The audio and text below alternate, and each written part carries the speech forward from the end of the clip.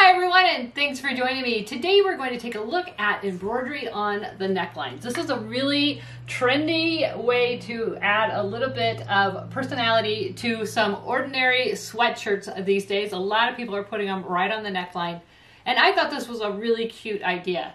But in today's video, we're going to really be focusing on how to get this curve just right, and a little method, a little cheat way that I came up that worked perfectly on this kid's size sweatshirt, but it would work for any size.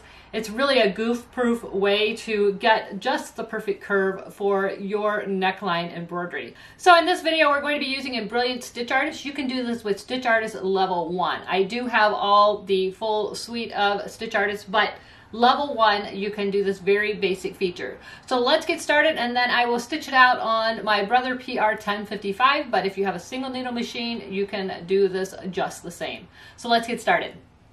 All right, so the very first thing I did was get a piece of white paper and a ruler and my sweatshirt, and I just lined it up so that I could get a really nice look at my shirt. I'm gonna take my cell phone, I'm gonna put it on photo, and I'm just gonna take a picture of the about area that I want, make sure that the ruler's in view, and take a photo. So once you have that done, you're going to email the photo to you or airdrop it to you, or however you can get a photo to the computer where you have your Embrilliance Stitch Artist Level 1 at. So let's go over to the computer. Okay, so here we are in Embrilliance. I have Stitch Artist. I have the full suite of Stitch Artist. You may not have as many buttons as I do, but you will have the image button, which is what we need to do what we're going to do.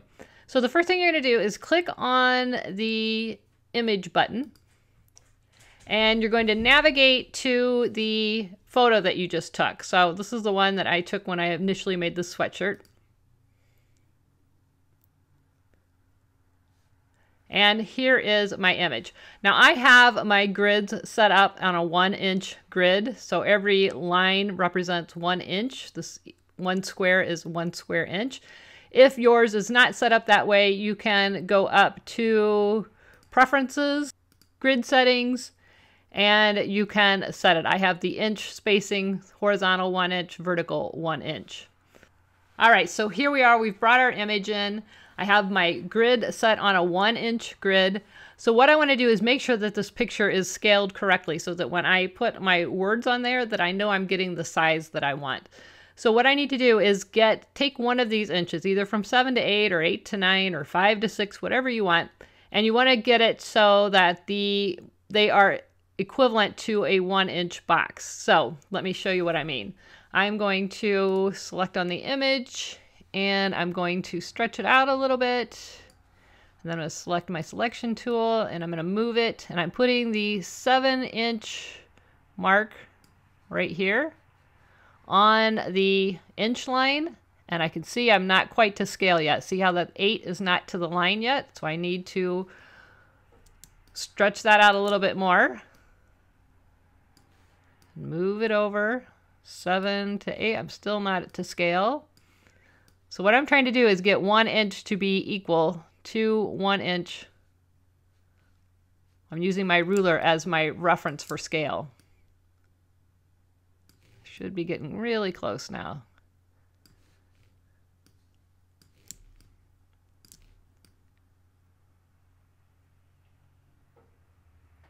All right, you see how the 7 lines up with one line and the 8 lines up with one line. So now I know that this image is to scale. This is exactly 100% what my image or my sweatshirt looks like in real life size. So now what I'm going to do is go get my text. I'm going to hit text tool. I'm going to type in here, love you. And I'm going to change my text to, and you can choose whatever text you want. I'm using, I believe I used this one. And let's see what the 0.75 inch looks like. Oops, let me type my love you again. Oops. There we go. All right. So now that's the text that I want. That size looks pretty good to me. I might have to go a little smaller. We'll see. But the first thing we notice is that this is not curved. So we're going to, right here, this lets you type it into a circle, text on a circle. We're going to click on that.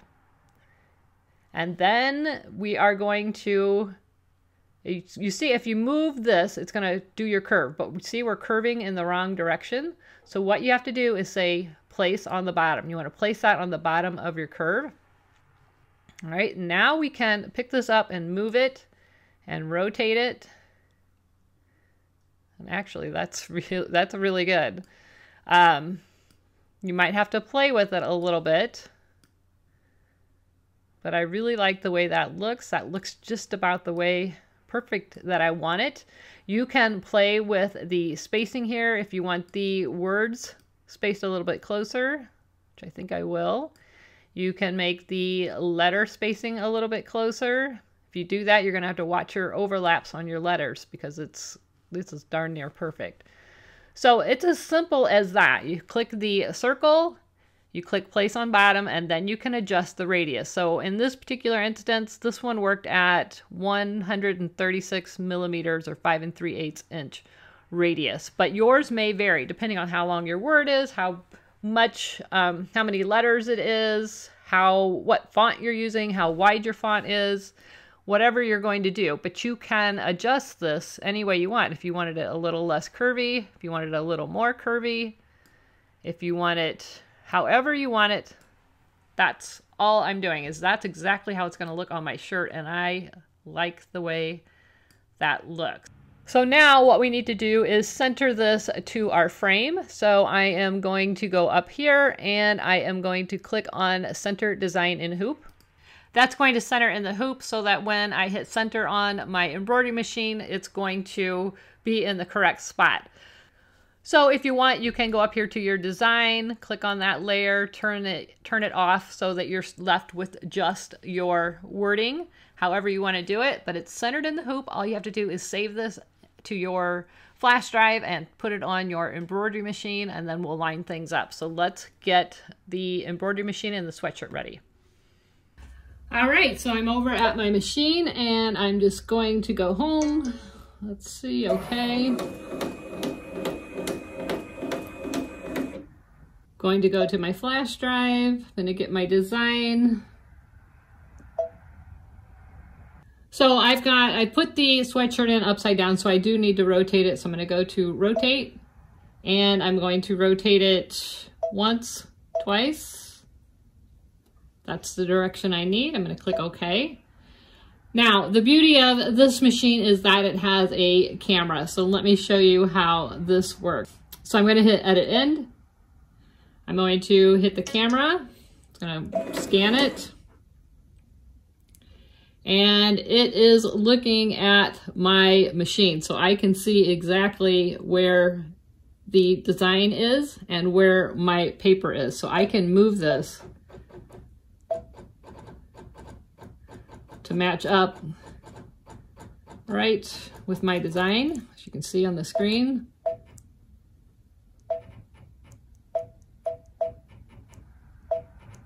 So now I know that this is exactly where I placed my paper.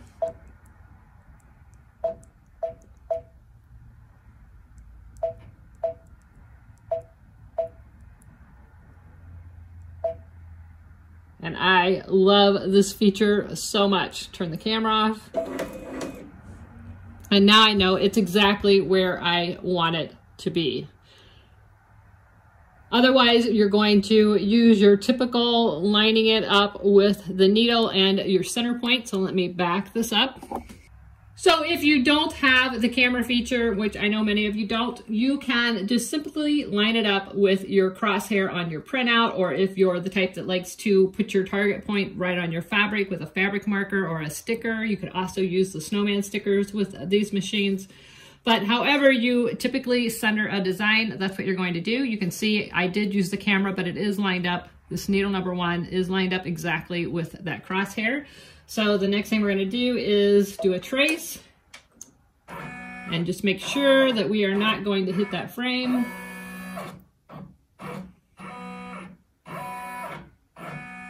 And we look perfect. So we're going to go ahead and stitch this out.